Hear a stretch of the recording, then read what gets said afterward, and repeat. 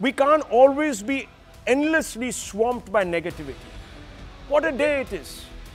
The Indian Space Research Organization on Thursday successfully completed the docking process of the SpadeX satellites. Two satellites, viewers, came together millions of miles apart to do that. Look on your screens. They locked in.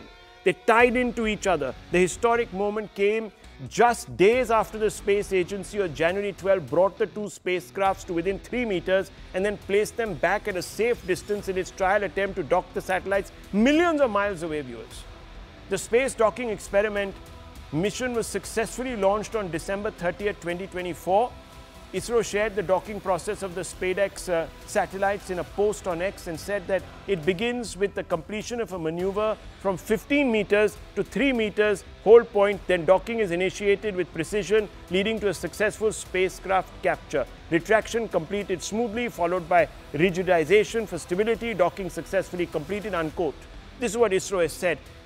To put this entire achievement into perspective, let's go straight across to Union Minister in the Modi cabinet, Dr. Jitendra Singh, MOS, Space Department, as well as, of course, MOS in the PMO.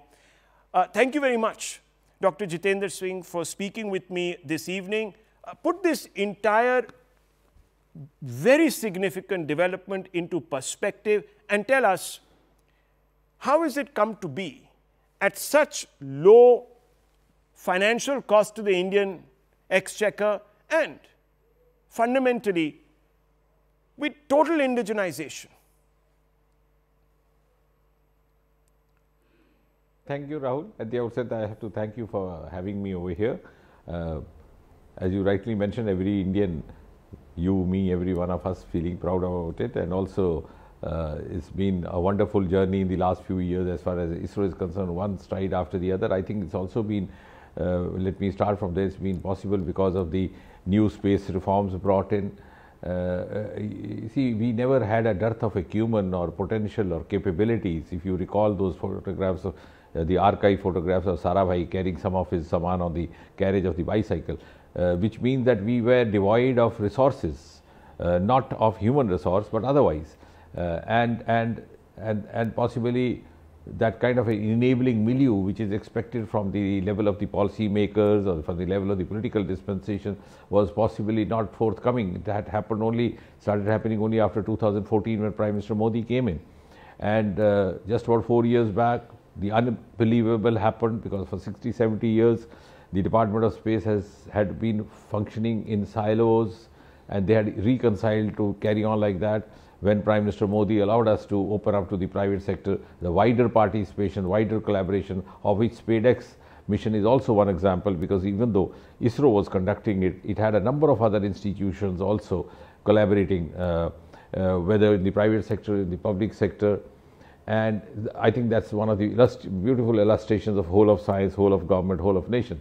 Now, having said that, what makes SpadeX different from other 3 countries which are already there as a part of this elite league who have this capability is that this is a mission which is totally indigenous from A to Z. Indigenous. That also gives us a tremendous amount of confidence and self-esteem.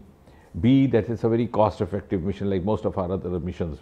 Chandrayaan 3 cost just about 600 crore, and this one less than 400 crore, which is absolutely nothing compared to the corresponding missions by the other nations. And third and most importantly, that many of our missions which are lined up in the months and years to come are going to have their own place as space accomplishments universally. Like, for example, our Bharatiya Antariksh Station.